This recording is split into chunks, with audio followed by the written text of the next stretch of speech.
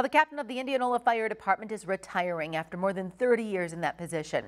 Captain Chuck Cross was one of the 6 original full-time employees hired to the department in 1998. Friends, family, and community members gathered at City Hall to celebrate his career today.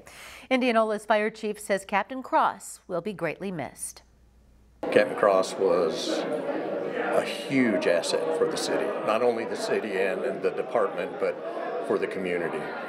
He was one of those guys that if he needed or was needed, he always either had an answer or he could find resources for you. Captain Cross served the department for 31 years. He officially retires tomorrow.